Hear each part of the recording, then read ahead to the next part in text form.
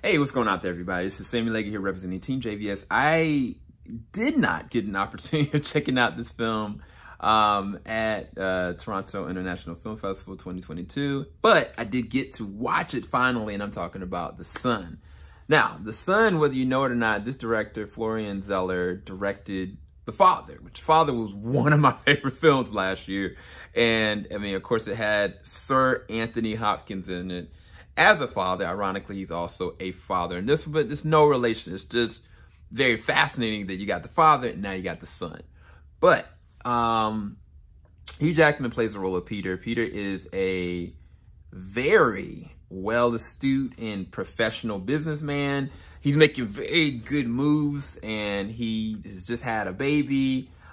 His wife at this current time is Vanessa Kirby, named Beth. And he's just really ecstatic. But you come to find out he also has another son. And his other son's name is Nicholas, played by Zen McGrath. And his former wife, Kate, was Laura Dern. Automatically, just on paper, these are some amazing actors. Like Vanessa Kirby, Hugh Jackman, Anthony Hopkins, Laura Dern. That's gold in and of itself. And I think personally, like some of their moments together, like some of their scenes together are magnetic. Like they are proficient at what they do. There's one scene with Anthony Hopkins and Hugh Jackman. It takes place, I think, at Anthony Hopkins' house. And it's very short, but it has all the anxieties and frustrations and the hurts and the pains and just a small line of dialogue. That's one of the things that Florian excels at, is dialogue and scripting. Hugh Jackman's character, Peter, in this one, he's dealing with the crossroads. He's dealing with not trying to be his father. He's trying to also be a father of two. And at the same exact time, he's trying to comprehend who he's meant to be now as a politician, as a businessman, and a future, you know, person and a personality. And he learned a terrible lesson from his dad. But sometimes when you learn a certain lesson from one father, you make up more mistakes because you don't really understand the truth of what needs to happen. What open line of communication really needs to happen. Now, Zen McGrath in this one as Nicholas, I think he does a really good job. I think that he's definitely a kid that you can tell is dealing with a lot of issues. Like specifically, I would account for depression. And you know, when you're dealing with crippling depression, like there's so many levels of hopelessness. There's so many different levels of, you know, there's a cycle to it. Like first it's kind of like the numbness, then it's like the hopelessness, then it's trying to find means or ways to keep yourself wanting to be alive, to everything around you. You just want to not be here anymore, to what does that cause you to do from a physical level? What does that cause you to do from an emotional level? Detracting and disconnecting. Like you see every different stage of that through Zen as Nicholas in this film. Now, Laura Dern's character as Kate and also Vanessa Kirby, it's kind of like when you have a family member that's dealing with alcoholism or an addiction, or if they're dealing with like trauma, or if they're dealing with like what Nicholas is dealing with, depression, is very evident that, you know, sometimes the mom is there and they can tell, they know something is wrong. But a lot of the time, you know, like even though they're asking you, that they're doing the right things, even though they're trying to be there, it's still just not enough. And I think that in so many different levels, both Kate and Beth are dealing with that on the different sides. Like for Beth, kind of like, this is not my kid, and how am I supposed to interact with this? But I can see that my husband is not seeing what's going on. And then for Laura Dern's Kate, it's like, I've seen this kid from birth. I know the source of his pain, but I'm also dealing with stuff too, and he's probably inherited it from me, and I can't give him what I can't, you know? And at the center of this is still Peter. And I think what the story does as it's fleshed out is it shows that you don't know what a person's true hurt is until you really truly ask them. But they have to be willing to also let their guard down, to feel like it's a safe space enough to do that. This is the issue that I have with this film. It's not the acting. I don't even think it's necessarily the dialogue. I think it's the way that the movie,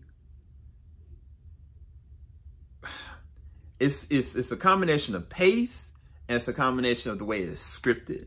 There are moments that, oh, wow, this is really important. Oh, wow, I can see this is a very red flag. They're going to deal with it. And then all of a sudden they use exposition to say, oh, well, you know, 3 days have gone by and this person has done this, that, and the other. In a whole open line of dialogue. I kid you not, there's a scene with Nicholas and his mom, Kate, that I have no recollection of what that conversation is even about. Like, it almost seemed like this was a longer movie and they had a whole other scene, whole other characters and interaction for the character Nicholas and possibly even for Peter. That just didn't happen. Then there's another conversation that's had early on with, you know, Peter and Nicholas. You can tell that Peter is very adept to, okay, I can see something's going on. He's made himself emotionally available. He says, okay, what's going on with you? Okay, we'll get you a therapist. Okay, they're having open lines of conversation, which is really good, which is essential. And then, I don't know how many days or weeks or possibly months. I don't know the timetable. I have no idea. But there's another conversation that happens with Peter and Nicholas. And it seemed like everything from that other previous conversation just went completely out the door. Just on paper. Like, I'm like, no, that doesn't add up. Like, it doesn't make sense. And I'm not saying that this doesn't happen. I'm not saying that certain times parents or family members or people that you love, they can't see or perceive outside of their own situations. I'm not saying that.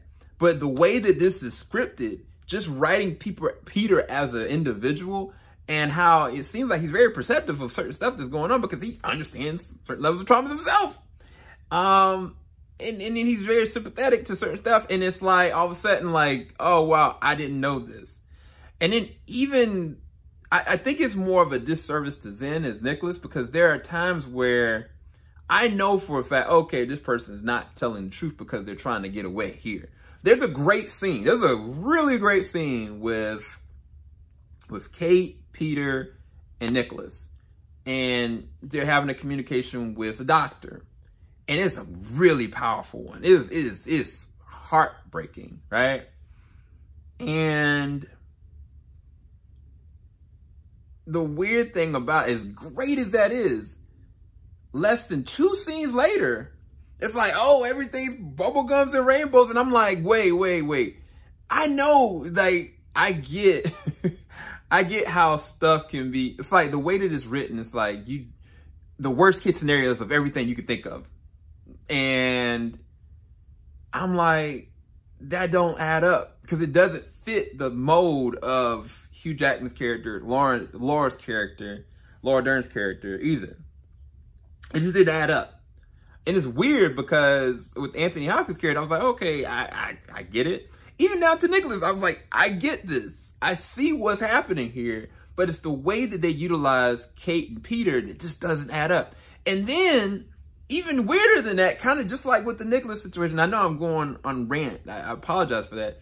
But with Beth as a character, there's a lot of times she's using a whole bunch of exposition as well. It's like, oh, you doing this? Oh, you doing that? Oh, you doing this? And I'm like, I don't see any of this. What are you talking about? The dialogue is dope, it's good, but it isn't adding up. Like A, B, and then it's D. You know what I mean? Like, where does C go? The C is just not here. So that's the issues that I have with this film. That there are open lines of dialogue that are saying things, but then they're using exposition to explain stuff, and it's not shown. And it's not just that it's not shown. It's like, okay, this is pivotal stuff that doesn't add up. And then this character is making a huge decision here, but that wouldn't be the same exact way they would handle it before, because they just had a real conversation. And so I think that the sensitivity of this is where it starts to become a problem, because it's not, and then it goes to, okay, it's not just a writing problem. It's like, okay, sensitivity to the situation now. Okay, this is really serious. And yeah, it's just not handled well. And it's weird to say, because it's so weird to say because the way that they handle dementia in The Father, oh my gosh, so serious. And it's not to say that, you know, Zen didn't play a person that's dealing with chronic depression well. It's the handling and the process and what that looks like. It just did not line up, unfortunately, on the way that they shot it and the way that they scripted it. But it's weird also for me to say there's some great, powerful performances. There's some great performances. Like, Hugh Jackman was doing great. Anthony Hopkins is doing great. Lord Dern's doing great. Like, even Vanessa Kirby's like, I have some great scenes, and this newcomer's in. Like, he's doing a good job. But I don't know, it's just, and then at the end, the way they handled the end, I think that also is another level of sensitivity that I didn't think that they, I don't know if the way that they handled it, I think could have been done better.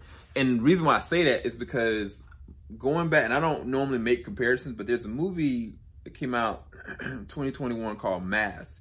And primarily, that whole entire movie is exposition. The whole entire movie is a conversation that's in one room. It's going from A to Z. But in going from A to Z, there's never a point where it's like you question anything. And unfortunately, there's a lot of lines of conversation with this that you do. I'd rate this at a 6.5 out of 10. Great acting, great cinematography, even some great camera work. And the actors are, they're really diving into it. But just everything else, it just kind of falls, unfortunately. Let me know what you guys think about The Son. Make sure you like, subscribe, hit the bell button. I appreciate you guys.